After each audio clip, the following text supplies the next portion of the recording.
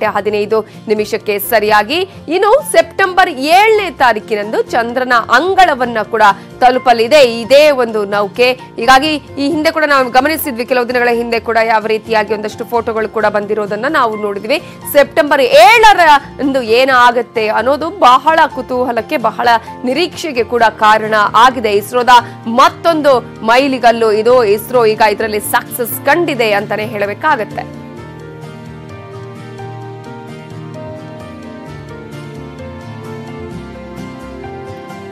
ಚಂದ್ರಯಾನ 2 ಮತ್ತೊಂದು ಮೈಲಿಗಲ್ಲನ್ನ ನಾವು ಗಮನಿಸಬೇಕಾಗತ್ತೆ. ಇವತ್ತಿನ ದಿನ ಆರ್ಬಿಟರ್ ನಿಂದ ಈ ಒಂದು ವಿಕ್ರಮ್ ಲ್ಯಾಂಡರ್ ನೌಕೆ ಏನಿದೆ ಅದು ಈಗ ಬೇರ್ಪಟ್ಟು ಈಗ ನೇರವಾಗಿ ಚಂದ್ರನ ಅಂಗಳದತ್ತ ಹೋಗ್ತಾ ಇರೋದನ್ನ ನಾವು ಗಮನಿಸಬಹುದು. ವಿಕ್ರಮ್ ಲ್ಯಾಂಡರ್ ಚಂದ್ರನ ಅಂಗಳದತ್ತ ಈಗ ಹೊರಟಿದೆ.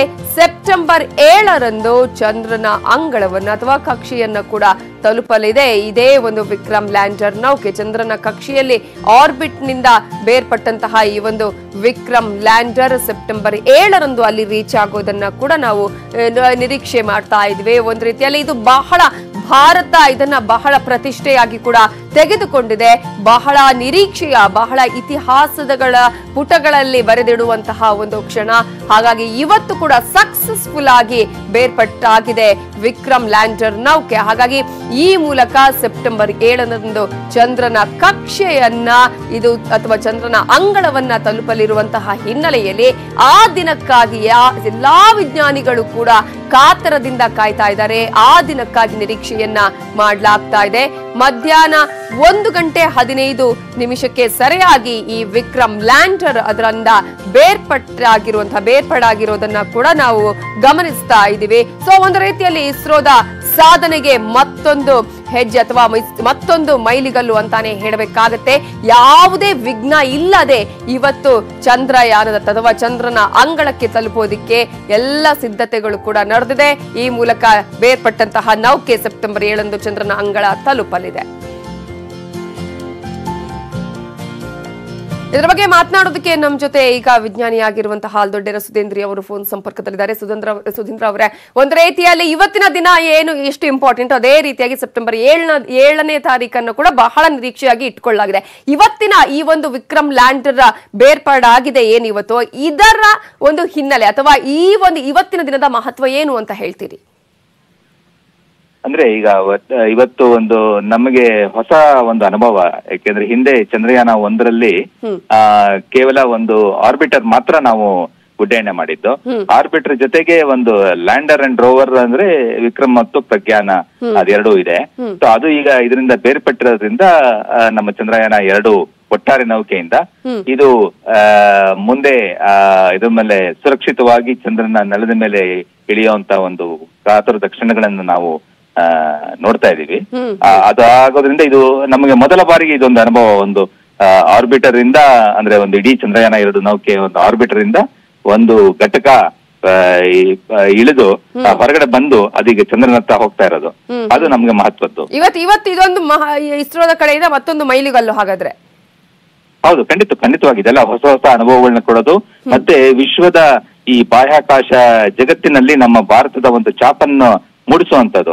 ಇದನ್ನೆಲ್ಲ ಕೆಲವೇ ನಿಮ್ಗೆ ಈಗಾಗಲೇ ನೀವು ಬಹಳಷ್ಟು ಸತಿ ನೀವು ನಿಮ್ಮ ನ್ಯೂಸ್ ಚಾನೆಲ್ ನಿಮ್ಮ ವಿಶೇಷ ವರದಿಗಳ ಮೂಲಕ ಹೇಳಿದಿರ, ಜಗತ್ತಿನಲ್ಲಿ ಕೇವಲ ಒಂದು 4 ರಾಷ್ಟ್ರಗಳು ಮಾತ್ರ ಇಂಥ ತಂತ್ರಜ್ಞಾನಗಳನ್ನ ಕರಗತ ಮಾಡ್ಕೊಂಡಿರೋದು.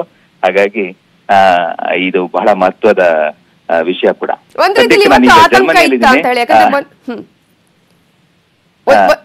ಖಂಡಿತವಾಗ ಯಾವುದೇ ಒಂದು ಹೊಸ ಇದಲ್ಲ, ಇಲ್ಲಿ ಯಾವ್ದಾದ್ರು ಅಡ್ಡಿ ಆತಂಕಗಳು ಎದುರಾಗ್ಬೋದು ಅಥವಾ ಇದ್ರೊಳಗೆ ನಮ್ಮ ಯಶಸ್ಸನ್ನ ಕಾಣಕ್ ಆಗತ್ತೋ ಇಲ್ವೋ ಅಂತ ಒಂದು ಈ ಕುತೂಹಲದ ಕ್ಷಣಗಳನ್ನ ಇತ್ತು. ಅದರಿಂದ ಇದು ಯಶಸ್ವಿಯಾಗಿ ಆಗ್ತಾ ಇದೆ.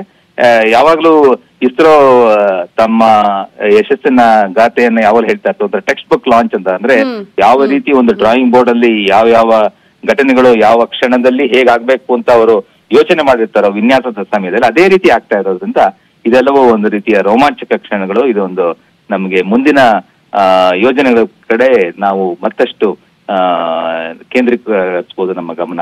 ಚಂದ್ರನ ಅಂಗಳವನ್ನ ತಲುಪುವಂತಹ ಸಂದರ್ಭ ಅಥವಾ ತಲುಪಿದ ನಂತರ ಮಾಡುವಂತಹ ಕಾರ್ಯವಿಧಾನಗಳು ಏನೇನಿರುತ್ತೆ ಅಂತ ಹೇಳಿ. ಅಲ್ಲ ಒಂದು ಮೊದಲನೇ ಮಹತ್ವದ ವಿಷಯ ಅಂತಂದ್ರೆ ಅದು ನೆಲಕ್ಕೆ ಅಪ್ಪಳಿಸಬಾರ್ದು. ಈಗ ಏನಾಗತ್ತೆ ಅಂದ್ರೆ ಈಗ ಅದು ಬೇರ್ಪಟ್ಟ ಕ್ಷಣದಲ್ಲೂ ಕೂಡ ಅದು ಅತ್ಯಂತ ವೇಗದಲ್ಲಿರುತ್ತೆ. ಆ ವೇಗ ಕಡಿಮೆ ಆಗ್ತಾ ಬರಬೇಕು. ಆ ಕಡಿಮೆ ಆಗಿ ಇನ್ನು ಚಂದ್ರನ ನೆಲದ ಹತ್ರ ಬರ್ತಾ ಇದ್ದಾಗೆ ಪ್ಯಾರಾಶೂಟ್ಗಳ ಮೂಲಕ ಅದ್ರ ವೇಗವನ್ನ ಪೂರ್ತಿಯಾಗಿ ತಗ್ಗಿಸಿ ನೆಲಕ್ಕೆ ಸಾಫ್ಟ್ ಲ್ಯಾಂಡಿಂಗ್ ಅಂತ ಹೇಳ್ತೀವಿ. ಅಂದ್ರೆ ಮಿದುವಾಗಿ ನೆಲದ ಮೇಲೆ ಇಳಿಯುವಂಥದ್ದು. ಅದು ಮಿದುವಾಗಿ ನೆಲದ ಮೇಲೆ ಇಳಿಯೋದು ಮತ್ತೊಂದು ಮಹತ್ವದ ಘಟನೆ. ಅದು ಯಶಸ್ವಿಯಾಗಿ ನಡೆದ್ಬಿಟ್ರೆ, ಅದು ಅಪ್ಪಳಿಸ್ಬಿಟ್ರೆ ಅದು ಒಳಗಡೆ ಇರುವಂತ ಉಪಕರಣಗಳಿಗೆ ಅದಕ್ಕೆಲ್ಲ ಘಾಸಿ ಆಗ್ಬೋದು.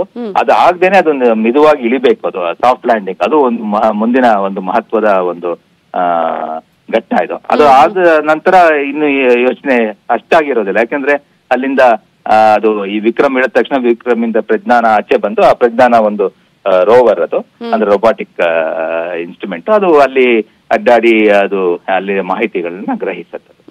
ಅಲ್ಲೇ ಅದೇ ಉಳ್ಕೊಳ್ಳೋದಿಕ್ಕೆ ಆಗುತ್ತಾ ಇಲ್ವಾ, ಚಂದ್ರನ ಮೇಲ್ಮೈ ಯಾವ ರೀತಿ ಆಗಿದೆ, ಅವೆಲ್ಲವೂ ಕೂಡ ಮಾಹಿತಿಗಳು ಅನಂತರ ನಮಗೆ ಸಿಗಲಿದೆ ಇದರಿಂದಾಗಿ. ಹೌದು. ಎಷ್ಟು ನಾನೀಗ ಇಲ್ಲಿ ಸದ್ಯಕ್ಕೆ ಇಲ್ಲಿ ಜರ್ಮನಿಯಲ್ಲಿ ಇಲ್ಲಿ ಕೂಡ ನಾನು ಭಾರತದ ರೋಮಾಂಚನವನ್ನು ಅನುಭವಿಸ್ತಾ ಇದ್ದೀನಿ. ಓಕೆ ಎಲ್ರಿಗೂ ಕೂಡ ಇದು ಒಂದು ಕ್ಷಣ ಬಹಳ ರೋಮಾಂಚನಕಾರಿಯಾಗಿರುವಂತಹ ಕ್ಷಣಗಳು. ಯಾಕಂದ್ರೆ ಏನಾಗುತ್ತೋ ಏನೋ ಅನ್ನುವಂತಹ ಆತಂಕ ಇರುತ್ತೆ ಅಂತ ಹೇಳಿ. ಸೊ ಸರ್, ಸೆಪ್ಟೆಂಬರ್ 7ರವರೆಗೂ ಆ ಒಂದು ಆತಂಕ ಇದೆ. ಯಾಕಂದ್ರೆ ನೀವು ಹೇಳಿದ್ರೆ ಸ್ವಲ್ಪ ಸ್ಲೋ ಡೌನ್ ಆಗ್ಬೇಕಾಗುತ್ತೆ ಲ್ಯಾಂಡ್ ಆಗುವಂತ ಸಂದರ್ಭದಲ್ಲಿ ಅಂತ ಹೇಳಿ. ಹೌದು, ಖಂಡಿತವಾಗಿ ಅದಿರುತ್ತೆ. ಏನಂದ್ರೆ ಬಾಹ್ಯಾಕಾಶದಲ್ಲಿ ಯಾವುದೇ ಒಂದು ಕಾರ್ಯವನ್ನು ಕೈಗೊಂಡಾಗ ಅದರ ಯಶಸ್ಸು 2ರಲ್ಲಿ 1 ಅಂತಾನೆ ನಾವು ನಿರೀಕ್ಷೆ ಮಾಡೋದು. ಎಲ್ಲವೂ 100ಕ್ಕೆ 100 ಆಗತ್ತೆ ಅಂತ ನಾವು ಹೇಳೋದಕ್ಕೆ ಆಗೋದಿಲ್ಲ. ಆದ್ರೆ ಭಾರತ ಇಂತ ಒಂದು ಮಹತ್ವದ ಯೋಜನೆಗಳು ಯಾವುದೇ ಕೈಗೊಂಡಿದ್ರು, ಚಂದ್ರಯಾನ 1 ಆಗಿರ್ಬೋದು, ಮಂಗಳಯಾನ ಆಗಿರ್ಬೋದು, ಅದನ್ನೆಲ್ಲ 100ಕ್ಕೆ 100 ಪಾಲು ನಮ್ಗೆ ಯಶಸ್ಸು ಸಿಕ್ಕಿದೆ. ಆ ಯಶಸ್ಸು ನಮ್ಗೆ ಈಗಲೂ ಅದನ್ನ ಹಿಂಬಾಲಿಸ್ಕೊಂಡು ಬರುತ್ತೆ. ಈ ಚಂದ್ರಯಾನ 2ರಲ್ಲೂ ಕೂಡ ನಮ್ಮ ಯೋಜನೆಗಳೆಲ್ಲ ಸಂಪೂರ್ಣವಾಗಿ ಎಣಿಸಿದಂತೆ ನಡೆಯುತ್ತೆ ಅಂತ ನಾವು ನಿರೀಕ್ಷೆ ಮಾಡ್ತಾ ಇದ್ದೀವಿ. ಜರ್ಮನಿಯಿಂದ ಕೂಡ ನೀವು ಹೇಳ್ತಾ ಇದ್ರು, ಒಂದ್ ರೀತಿಯಲ್ಲಿ ರೋಮಾಂಚನಕಾರಿಯಾದಂತಹ ಅನುಭವ ಆಗ್ತಾ ಇದೆ, ನನಗೆ ಬಹಳ ಖುಷಿ ಆಗ್ತಾ ಇದೆ ಅಂತ ಹೇಳಿ. Thank you so much ಹಾಲ್ದೆಡ್ಡೇರಿ Sudhindra ಅವರೇ, ನ್ಯೂಸ್18 ಜೊತೆ ಮಾತನಾಡಿದಕ್ಕಾಗಿ. ಬಾಲಾಕೋಟ್ ಏರ್ ಸ್ಟ್ರೈಕ್ ಬೆನ್ನಲ್ಲೇ ಬಾಲ ಬಿಚ್ಚಿದಂತಹ